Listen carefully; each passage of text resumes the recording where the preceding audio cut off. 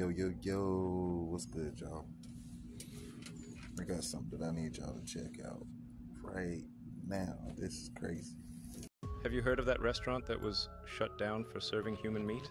What the hell are you talking about? Oh, this will keep you up at night. So in the 1950s, there was a restaurant in Ohio. It was called Cannaburger.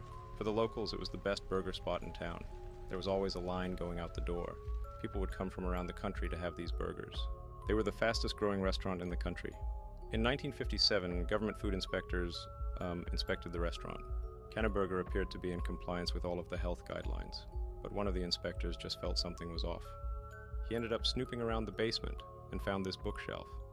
He noticed that one of the books was out of place, so he grabbed it. The bookshelf transformed into a door, like something you would see in Scooby-Doo. What he saw behind that door, no one in their right mind could have ever imagined. It was a farm for human meat. There were multiple vat tanks, cultivating massive amounts of human meat. The cops came immediately and shut it down.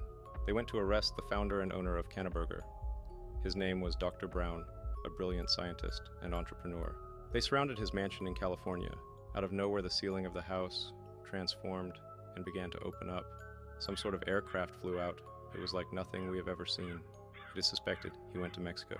Despite a worldwide investigation, Dr. Brown was never seen again.